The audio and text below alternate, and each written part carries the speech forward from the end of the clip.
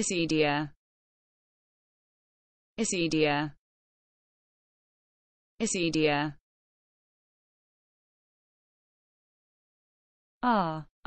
Reno's connection of an overblown fear of suffering with acedia, a spiritual apathy in Fighting the Noonday Devil. August, September. Gave me an aha. If McKibben highlights pride and avarice. Reno contends that the most corrosive vice of our age is sloth. Spiritual apathy. What the monks called the noonday devil of acedia.